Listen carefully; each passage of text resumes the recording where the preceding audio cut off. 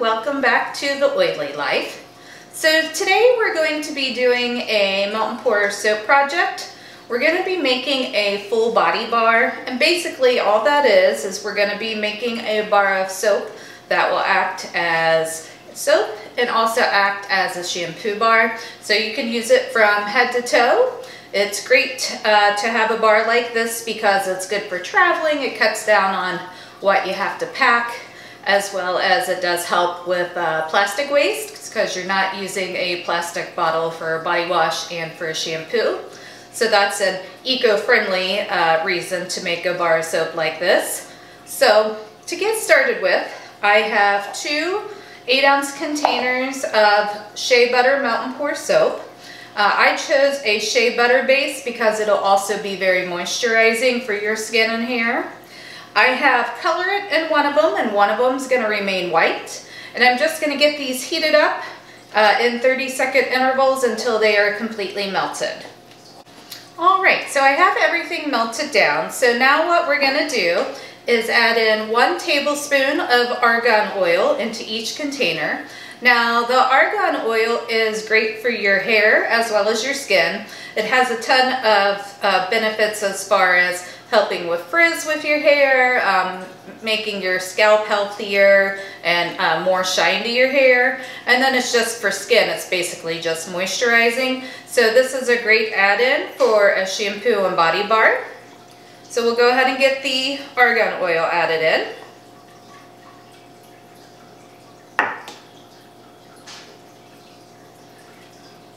We'll just pour it in. That's going to be quicker.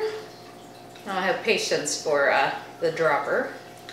Okay, here it is in one, and here it is in the other one. Now I'm just going to give those a quick stir to combine everything.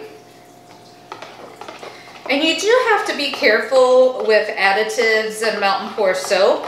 If you add in too much of an oil or something like that, then it's going to affect how the soap hardens up. Sometimes it really won't harden up at all. So you do kind of want to be careful about overdoing it as far as any oils or anything like that. With 8 ounces, a tablespoon will be perfectly fine to add in. That won't cause us any issues.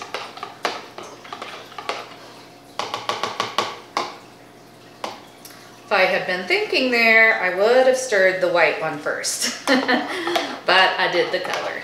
Okay. So getting that all mixed together. And you could just leave the bar white if you wanted to. I just added in the color for some interest. But you can totally leave that out if you want to.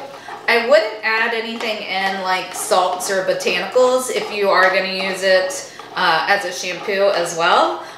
That's just not something you're going to be wanting to put in your hair.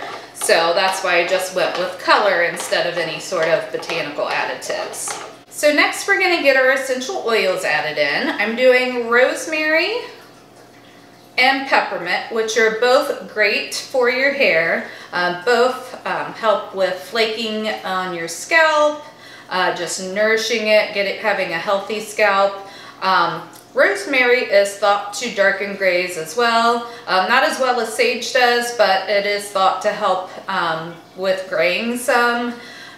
So both really good for your hair. And I'm going to do 23 drops of each in each container, which is a 1% usage rate. You can go up to 2%, but these are both pretty strong oils, so I'm going to stick with 1.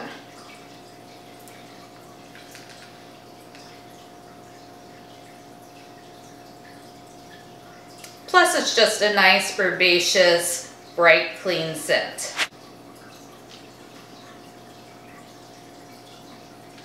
Alright, so I have the essential oils in, so now we're just going to give each container a good stir. Love how it's smelling so far. And as far as essential oils go, I use Young Living essential oils. They're just a really pure, high quality oil, and for something that I'm using on my skin and my hair that I want. If you're interested in purchasing Young Living essential oils, there's always a link down in my description box. That looks good there. And once again, I stirred the green first. I apparently do not have my big girl thinking brain on today. Get the white all stirred up here.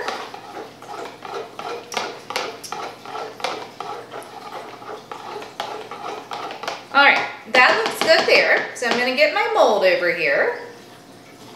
And I just have a 6-cavity rectangular mold. And just to give it that little bit of interest, I'm gonna pour from each container at the same time, so they kind of meet in the middle, which should give it kind of a marbled effect.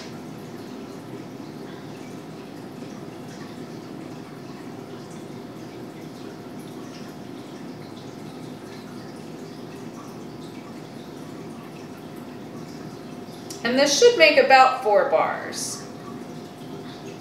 Sorry if my hair is flying anywhere. The heat vent just kicked on. It's right under me.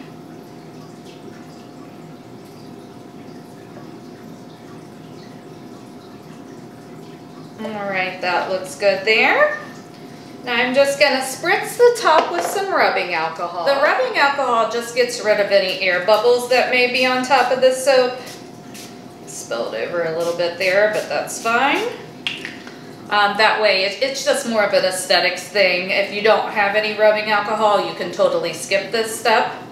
So now what we're gonna do is we're gonna let this set up for 2 to 4 hours. We'll just see how long it takes for it to harden, and then we'll come back and unmold it.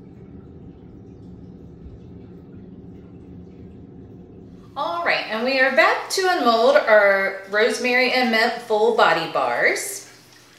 I'm really loving the marble effect that these have. So you can see there, has a little bit of a marbled pattern. They smell really good. It has a little bit of an herbal quality with the peppermint.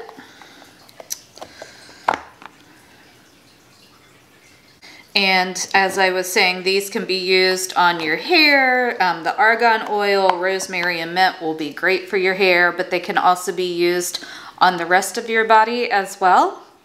And if you are trying to eliminate single-use plastics, these bars are a great way to do it. As you saw, they're super easy to make. And they're pretty affordable as well, and they make good gifts. You could give them out to family and friends.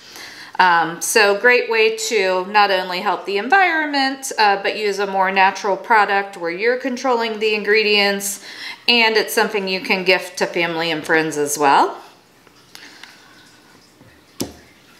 So I do hope that you enjoyed today's video. If you did, definitely give it a big thumbs up, and I will catch you in my next one.